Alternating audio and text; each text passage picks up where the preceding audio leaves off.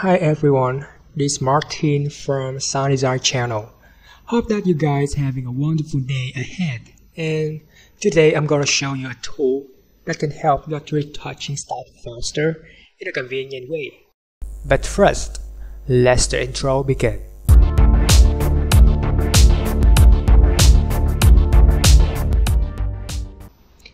Now just let's jump into it. At first, thanks Julia for this great picture. I'll put her name in the description in case you guys need it.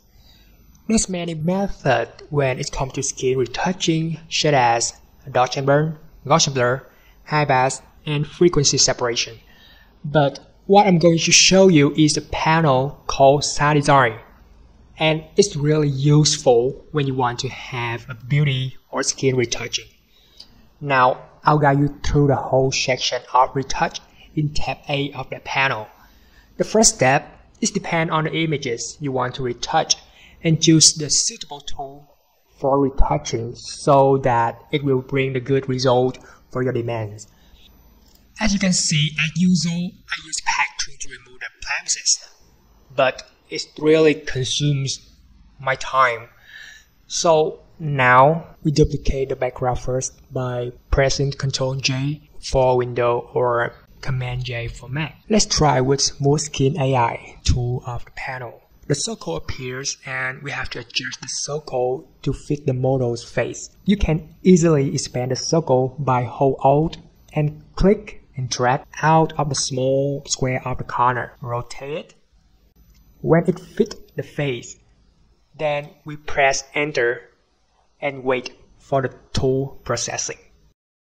When it's done, we choose Brush tool on the left hand side or press B at the socket.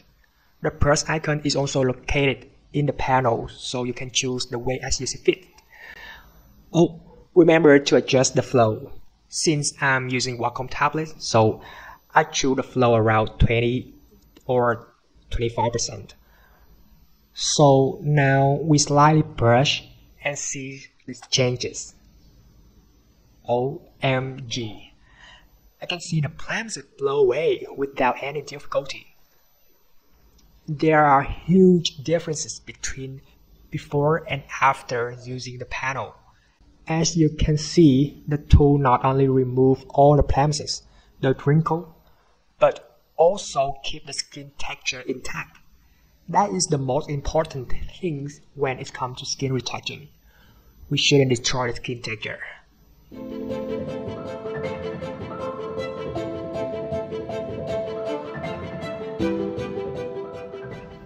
Before, after, before, after. For some spot that's still done, we can use the pack tools to fix it. Before that, we have to merge layers by pressing Ctrl-Shift-E or Command-Shift-E for Mac. Use Patch tool with J shortcut and fix the area you want.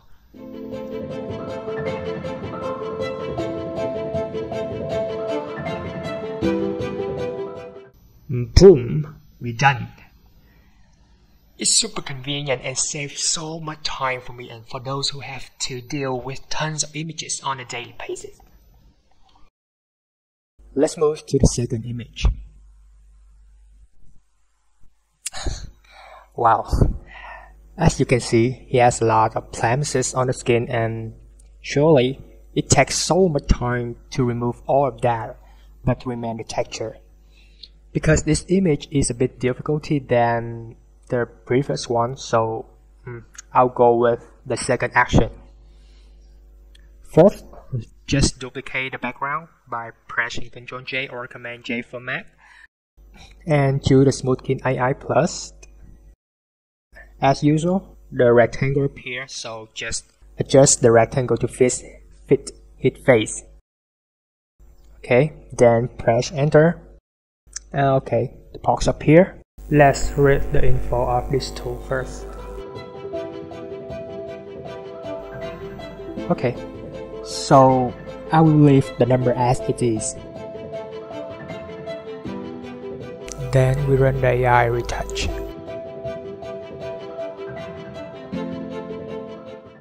Okay, now we choose the brush to remove the uninvited spot on his skin. And please remember to adjust the flow and make sure the foreground is white. Zoom a little bit and paint.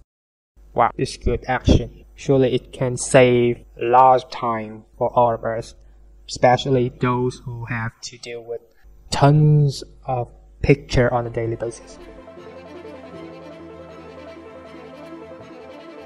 For some area are not clean enough, so we will take care of it later.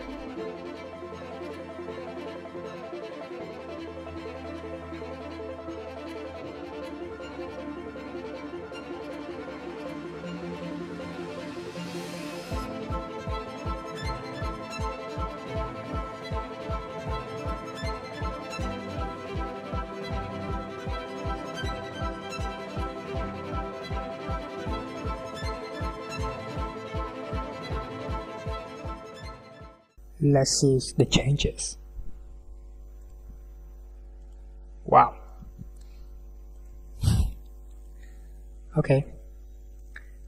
Now we merge all the layer by pressing this action, the layer merge, or you can use the shortcut Ctrl+Shift+E for Windows or Command+Shift+E for Mac. Then duplicate again the background and choose the Smooth Skin AI. Again, just the rectangle to his face. Enter. And we brush again for those spots that still exist on his skin.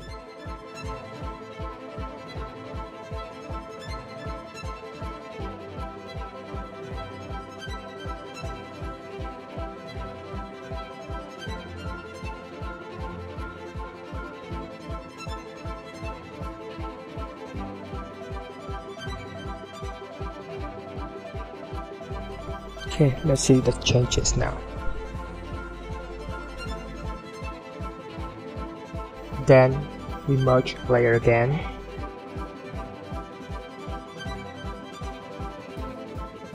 For those spots here, I will use the pen tool to finish it.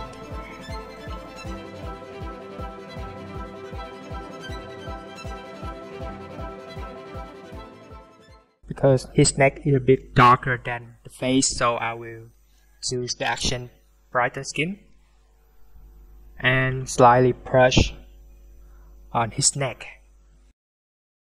You can see I use the flow at 10% so I can brighten the skin slightly and gradually. That's why please make sure you use the appropriate flow before painting. Here we are. Maybe these actions cannot be 100% compared to dodge and burn technique when you spend around 4 to 6 hours for skin retouching, but it will help Photoshop beginner to be more professional in a short time, or even someone who wants to mainly focus on what really matters, like photographer. Thank you for watching.